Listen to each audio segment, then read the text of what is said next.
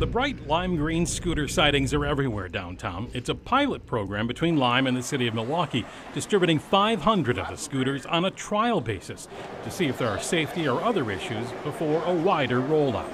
They're pretty nice. The enthusiastic reception is spreading beyond the city limits to communities where there are no rules and regulations for them.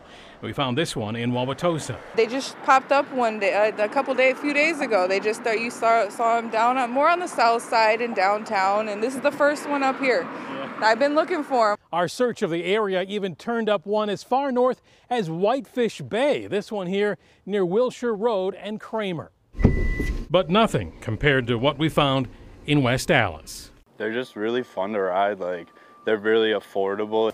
You got 4 of them in there. That's right. Me, my girlfriend, and my friend and his girlfriend are planning on riding them around later. A West Allis man didn't want to be identified, but told us he picked up 4 of them in Milwaukee to use bar hopping in West Allis. We want to go to some local bars around here, so I grabbed a couple scooters and put them in my car, and we're just gonna hop on them afterwards because we're gonna be drinking and stuff, so we don't want to drive the vehicles, so we're just gonna hop on some scooters and head to some local bars around here. In West Allis? In West Allis, yeah.